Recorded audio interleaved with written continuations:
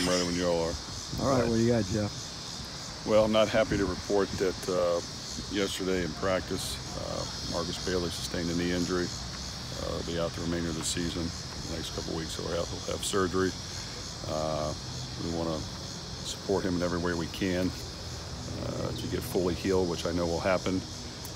He's been a tremendous player for us.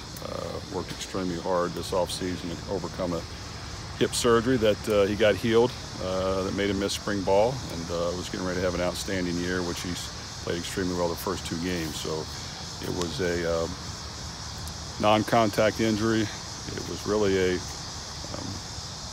lighter practice and helmets only, and it's unfortunate, but we'll have to move forward, and the next guy up will have to be ready to go. And we have some guys at the linebacker position with experience, and I expect them to play well.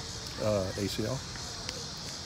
It's a knee injury that will require surgery. Okay. Any idea who that somebody will be? Will it be Douglas? He's second on the depth chart.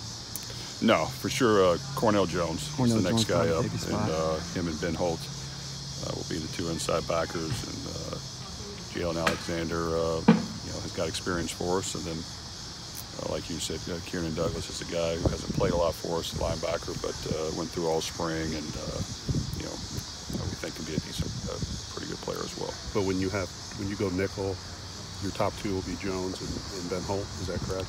Yeah, that's the most likely combination. Yes. Okay.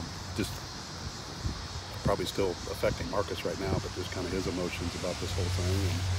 Well, it's a very unfortunate injury, and he goes hard every day, and he was off to a great start, and he's had a great career here up to this point. And good timing's never good, but this is something that he can come back from. We want to make sure we give him the proper care and get everything fully healed so that he can continue beyond that. But I know he's very disappointed and not in the best of spirits, but he knows we're going to support him. We're going to make sure we get everything right, everything healed up, where he feels good about his future. Maybe too early, but I know he had this similar injury in 2015. Is an additional year on the table for him as a possibility? Well, that'll be up to Markus. We want to support him, do whatever's best for him and his future, without question. That would be a possibility if he thinks that fits him the best. Right. For us, we want him to do what's best for him, and we'll support him in every decision he wants to make in his future. But we want to make sure he knows we're here to help him fully get it healed and rehabbed and ready to go for the next step. How's his mood?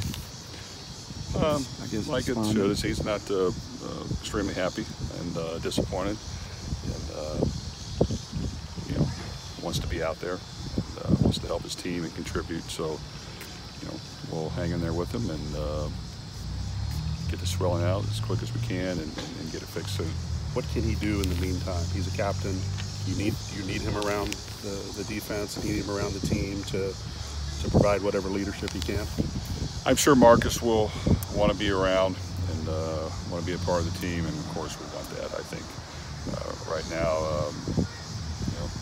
the lack of mobility will cause him to not fully function as well you want, but I'm sure he's going to be around the team, and he's going to support our guys and do his part to help us win.